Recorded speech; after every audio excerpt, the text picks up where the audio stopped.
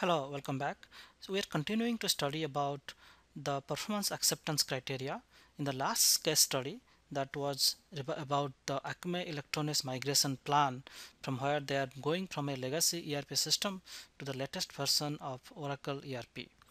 Alright, and then their user level was 30,000 users. So in this video, we are going to do another case study.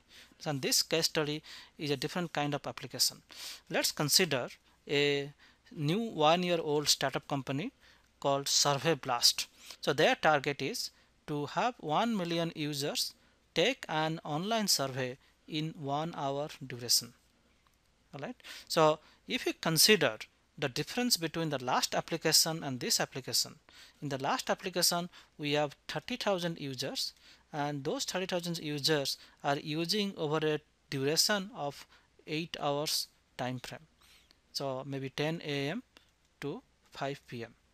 But this kind of application, what we are now looking at, 1 million users going to transact in 1 hour, and they are using various web 2.0 technology and NoSQL DB as data store.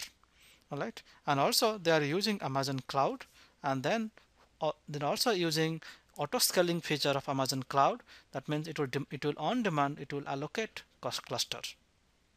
All right, and if you see the deployment is going to look like this. So clients can connect either from their cell phone, from their TV, or from their computer, and all of those are connected to Amazon Elastic Load Balancer.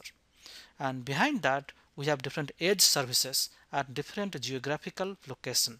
And the key things about edge services is the static content can be served directly near the client.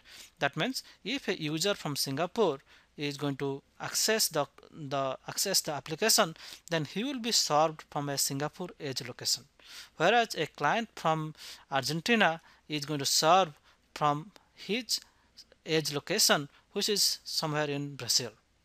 All right, so essentially this is how a distributed, this is how this Survey Blast has designed their infrastructure, that all those things can be accessed in the local geographical area. And then they are using different services like Amazon Simple Queuing services, Amazon Simple Storage, and they are using a distributed database caches, and they are using Cassandra cluster, which are NoSQL database. So that means these databases do not follow the rule of relational database management system. So this is how the deployment looks like. All right, so in this case, like now let's revert back to our previous system where we are basically giving this kind of performance exit criteria. Okay, so similarly, what should be the exit criteria here? Like let's say one of the exit criteria is that the user should complete the survey in less than 5 seconds. Okay, and then another thing about throughput, that let's say we can say that there is 278 surveys will be submitted per second. So if you consider the kind of thing that we are looking, there is that our throughput for the billing system was 2000 accounts in 2 hours, which is roughly about 0.28 transactions. But whereas in this case we are talking on order of 278. So that means this system is more transactional, or this system is is crazy compared to the other system that we did about Acme Electronics. All right, so this is the throughput. Then another thing, that criteria that we can put, none of this system like the mid-tier or the Cassandra clusters and so on, they should not exceed, the CPU utilization should be always less than 75%. Okay, and also another criteria would be that whatever it happens, that no survey submission will be lost due to an application error. So that means for zero tolerance for a submission that to be lost because of application errors.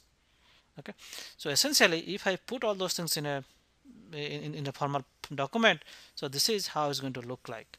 the performance exit criteria of this survey blast application is something very different than the one that we discussed about the in-house ERP application. Okay, so for this survey blast, this kind of scenario is realistic, and this is the kind of workload that they are expecting. So therefore our exit criteria should be something like this, right? So basically in the last two videos I gave you some basically two case studies and showed you sample exit criteria that you define. All right, so with this we have almost now ready to define the exit criteria for our project. All right, so that's what we are going to do in our next video. Thank you.